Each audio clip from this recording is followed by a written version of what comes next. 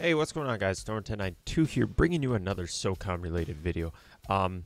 This one is going to be about what should I do with Socom 4.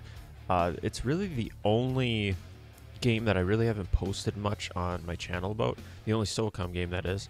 I did some co-op gameplay, if I remember correctly. It's been so long since I've even looked at the game.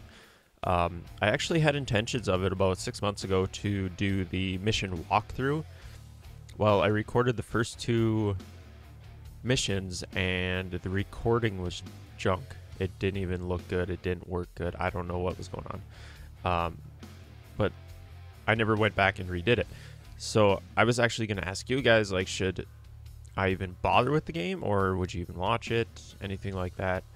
To me, it was like the online multiplayer. I didn't really record any of that because I wasn't really into it. I wasn't good at it. It wasn't that great of a multiplayer experience, due to it was practically nothing but respawn. But the campaign had its moments. It's very linear.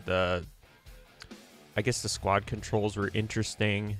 The AI worked pretty good. No urban environments, which is I was kind of disappointed in. Mostly jungle environments, and I still want to know where the U.S. Navy SEALs are in this game, because they're actually what, special forces, they say. But let me know, comments below, like, what I should do with this game.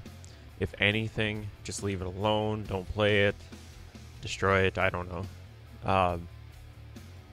I mean, I wanted the game to be so good, but then they tried to, you know, pretty much Call of Duty-ize it. It's a new word for me.